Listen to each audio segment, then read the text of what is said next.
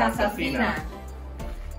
La razón que cogimos tantas cosas de Revivals es porque los colores, la moda de aquí de Palm Springs, allá lo tienen. Cuando yo vi estas sillas en Revivals, me encantaron. Son bien cómodos y grandes y era el color que necesitaba, amarillo. Muchas de las decoraciones que tenemos son de Revivals. Estas que están aquí en esta mesa, tenemos también libros que compramos de Revivals, discos. Para completar este comedón, compramos 4 sillas en Revivals. Los voluntarios en la tienda te ayudan para conseguir los diferentes diseños que hay. Nosotros quisimos un diseño de mid-century y el color blanco para nuestra casa.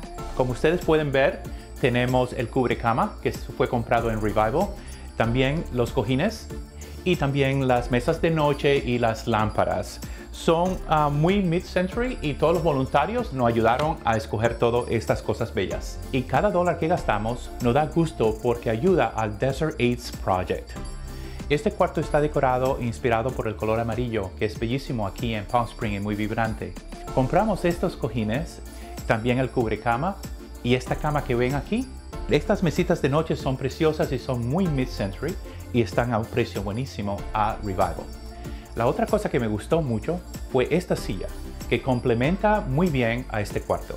Una de las cosas que estábamos buscando eran 2 camas que sean pequeñas para niños y la encontramos en Revival. Los voluntarios nos ayudaron a buscar el tamaño perfecto para este cuarto.